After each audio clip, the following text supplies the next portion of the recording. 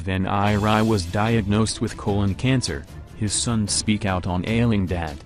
Harare, Zimbabwean ailing opposition leader Morgan Tsvangirai's family has reportedly broken the silence over his health, saying that they have authorized the Movement for Democratic Change Party's acting president Elias Madzuri to comment on his condition.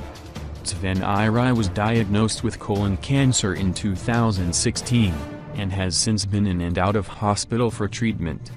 According to NewZimbabwe.com, Tsvangirai's two sons, Collins and Manasa, said in a statement that they appreciated the party for allowing their ailing father a time off. During this period, we shall provide the party and the public with updates on the progress he is making, but only through the MDC acting president, to avoid any misunderstandings, until he is back to full health and rejoins his colleagues in completing what he has worked so hard to achieve. Read part of the statement. The statement said that the Tsvangirai's family would not try to influence the ailing leader's political decision during his current illness or thereafter.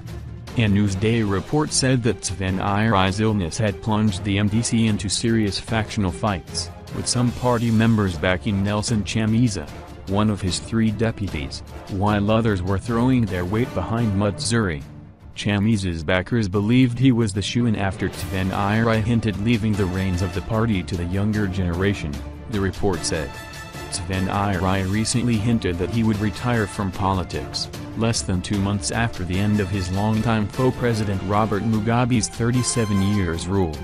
Tsvangirai said in a statement that he was looking at the imminent prospects of us as the older generation leaving the levers of leadership to allow the younger generation to take forward this huge task.